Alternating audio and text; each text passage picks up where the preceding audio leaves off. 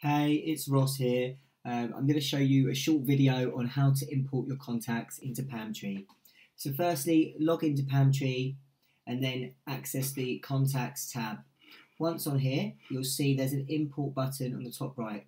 If you click that, I'll just tick this box. Oh, firstly, I need to download the template in which to copy my contacts across. So I'll download that now. There we go, we can see that's down there. So I'll click on that, which will open it up.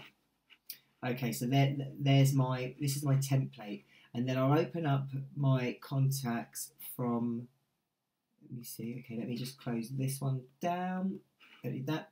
Okay, so this is the downloaded template I've just downloaded.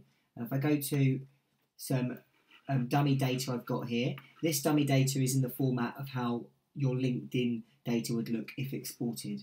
So let me just pull that to the side there so we can see what I'm doing side by side. Okay, so as you can see in your import, you can import the first name, the surname, their occupation, phone number and email address.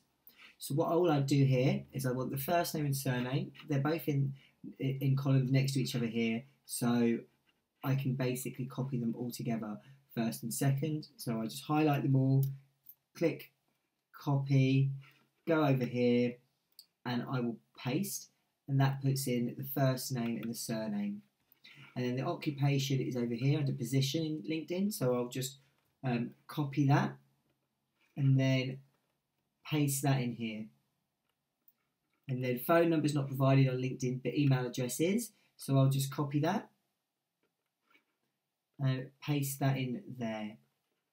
There we go.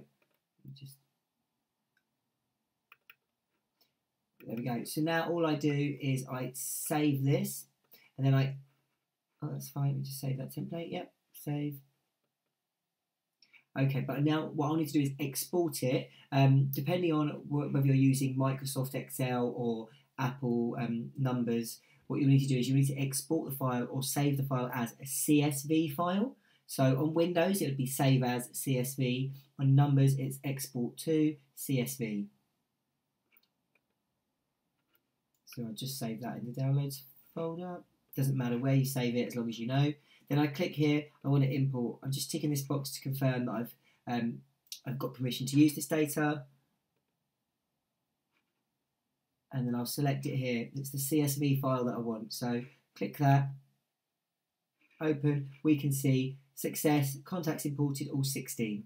So if I go to my contacts now and scroll down, we will see, here we go, all of my test data is in here. So that's really as simple as it is. If you have any errors in your data, where it said success, it will also tell you how many were unsuccessful and allow you to download and export of any unsuccessful contacts so you know which ones have not been imported. So that it's as simple as that. That is how you import data into Pamtree.